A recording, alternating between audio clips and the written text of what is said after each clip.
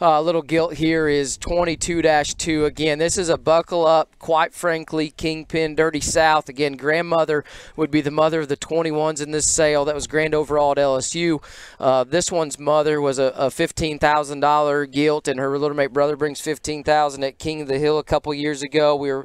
She went on and won her class at LSU. Her little mate sister won probably one of the toughest parishes in Louisiana that same year, and we were fortunate enough to gather her back up and bring her up here. This is our first litter of pigs, and we swung a little bit breeding her to buckle up, and man, we got some unique stuff out of there, and I think this little gilt, I don't know where her end point for sure is or where she needs to go and land at, but she's a neat little rig for sure. Looks like a fun one to feed, man. She proportions and balance is really good. That's a boxy built one that has a very good kind of look. Looks like a buckle up out of her skull, that kind of a jawline. Those hogs have a very distinct kind of a look, and then they are a boxier length of body hog on the average anyway.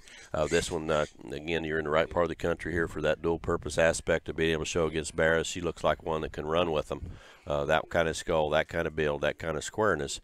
She's got shape at top, and she's got an abundance of muscle behind, but I still call it green. There's not out of bounds any place. It's not tightening up anywhere.